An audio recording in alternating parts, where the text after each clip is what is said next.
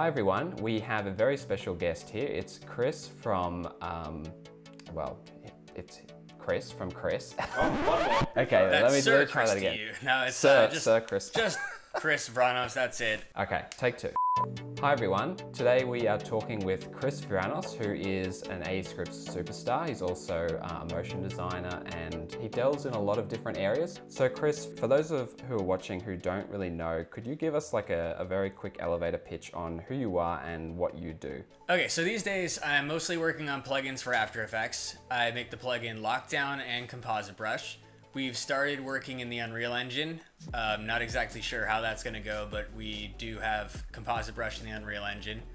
Before that, I was a technical director. I'd be on set relatively often, supervising VFX shoots, and basically handling technical problems for agencies and animation studios.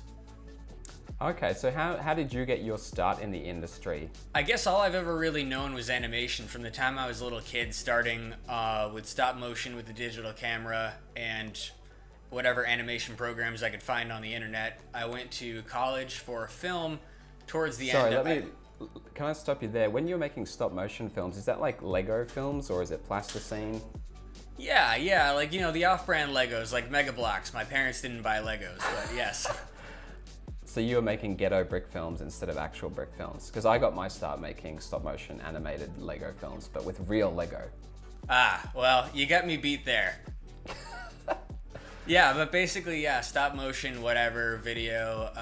We tried to do we tried to do blue screen against the side of my house, which was blue back when we were kids, and oh, free blue screen.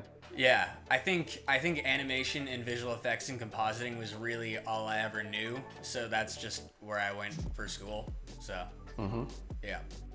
And back in those days, was it a difficult road from school to getting into the industry, or did you find it pretty easy? It was so long ago that I want to say it wasn't that bad. It wasn't an atypical experience, but I also feel like it did take a couple of years to actually get established and become comfortable. I think out of school probably took me a couple of months to get a first job. It's always like a low-paying job. And then there was definitely some unemployment in between. And then I found that once I moved to New York City, it was pretty easy to find work. This was maybe a year or two out of school. Right, so where were you before New York City? I was living in Massachusetts, working in Providence, Rhode Island, and just taking whatever remote work or for whatever little studios I could find out there. Right, so moving to the big city was a good thing for your career. I think that if you're gonna try to find work in this industry, you really have to be in New York or LA. Right, because they've got all the agencies and all the, do they have the tax offsets as well, or is that just Canada I'm thinking about?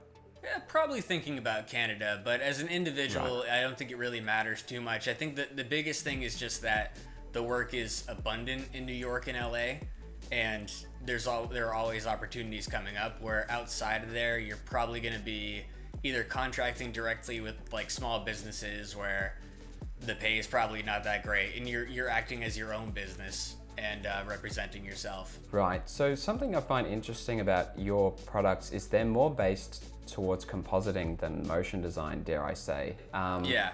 Is that because you have you are more so a compositor than a motion designer? Oh yeah, I'm really I don't want to say I'm a terrible motion designer, but definitely not noteworthy in any way. Like, I've got like some B- motion design skills. Right, because for me, I started off as a compositor, and the only reason I branched into motion design was because I couldn't find enough comp work. But things like character animation, it's just like, I don't even want to touch that because it's just going to look awful. I actually found a lot of comp work just wherever I went. I don't know why, Well, you're in New York City, so that probably helps. Yeah, I mean, your bread and butter, realistically, you're just doing screen replacements all day. Like, that's what most of the comp work is. A lot of cleanup, like removing boom mics from shots, a lot of beauty work, like nothing, not like the cool stuff that most people think that they want to do when they get started. Yeah, not adding the finishing touches, just doing all the being the roto monkey, I suppose. Yes. And so how did you get from being a roto monkey to actually creating the tools inside After Effects that other compositors use? the idea for Composite Brush actually came around back when I was in college, and I was trying to key a shot, and I was looking at it and I was like, this should key. I was doing some channel separation stuff, and I was looking at this shot in all the different color spaces, and I was trying all the different keying tools in After Effects and thinking, why can't I find like some sort of streamlined way to make this key, because I know these two colors are different colors. There should be a way to separate them. And I talked to one of my friends from high school actually, and I had an idea. I had started writing some color separation algorithms because, go figure, I'm terrible at math. But sorry, how did you write those algorithms? Was that in like a shader type thing, or? It was basically pencil and paper, and when I started out, the idea was I was looking at either the values as RGB or HSL or YCBCR, and just kind of loosely explained how I thought we could pull a key. Told these ideas to my friend, and he helped out and helped me build a prototype for Composite Brush. This was back in maybe 2011, actually. The prototype, was that like a Pixel Bender plugin, or how did you go about that? The prototype was a Windows application. It was completely standalone. Oh, that sounds like more work than a plugin.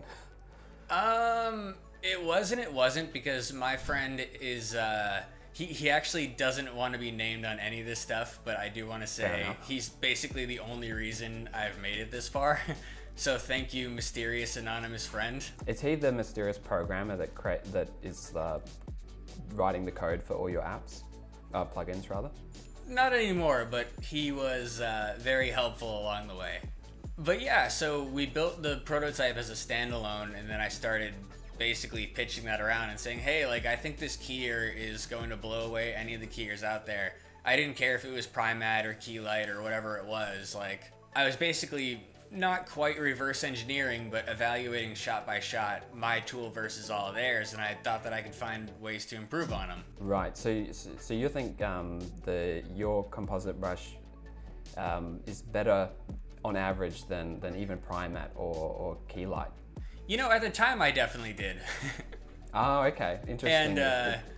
And now I really know and understand a lot about it, and I think what I want to say is I do think that Composite Brush will perform better in more situations, but my understanding of all this stuff is so much better now that I'd probably say that no keyer is better in every situation.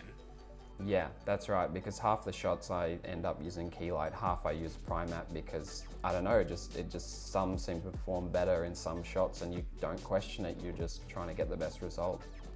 Yeah, I mean, every keyer is basically, actually, I'm not going to go into, I was going to go off on a tangent there, and it's totally not necessary. You can, let's nerd out. I guess the easiest way that you could maybe decide how two keyers are different from each other is look at which color space they work in.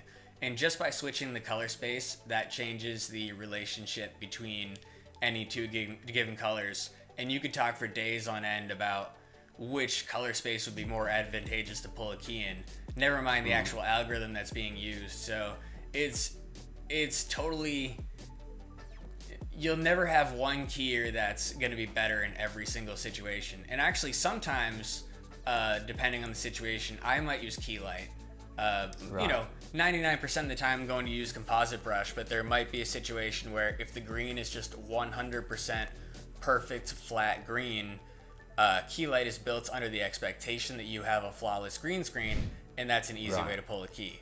Now, granted, I think that our hair mode is still going to get way more detail than that is. I wonder, is Keylight really being worked on these days? Because that might be, I know it's like After Effects has it licensed, but I don't feel like it's getting much in the way of updates. No, I mean, as far as I understand, Keylight is doing some very basic color difference stuff where it's looking at the green channel versus the combination of the red and the blue channel, and that stuff has been pretty figured out for a long time. I actually don't even know which color space Keylight works in, not that it really matters, but I feel like they don't have a reason to update it because it just has a very simple chrominance evaluation, just looking at the difference between the chrominance of a color and a pixel. Right. And as a product developer, you've got to keep an eye on your competition just to see, like, you know, oh, have they released some updates in response to your product, which is probably, I don't know, it might have put some pressure on them, but I imagine they've already made so much money from Keylight that they're probably off on a tropical island somewhere enjoying their retirement. I think that keying in general, no one really cares about getting into that market and getting competitive in that market, at least for keying in post. Keying on set, that's still a thing because you can always key faster, and we have 4K video, and God help us, we have 8K video, but yeah, I don't think anyone is paying attention to actually keying because everyone already has a workflow and a pipeline, and even if you could get more efficient with keying, the future is probably more automating rotoscoping than actually figuring out color differences, just because there's so many keyers, and there's no real way to go vastly superior to all of them. As we had been discussing, you know, you never know which is going to be the best for a given shot, so I don't think anyone's even trying anymore. It's more just about roto and tracking. Right. I can tell you that some people are trying. I've heard of some developers releasing some cool new keyers, so we'll see. But I guess you're right, the market is quite mature at this stage because, you know, keying is quite an old process and tough to improve. Again, I'm not going to get too into the bones of what a key is and how they differ from each other, but I'd say at this point we've gotten so close. When it comes to just pulling a color separation algorithm, almost everything has been done.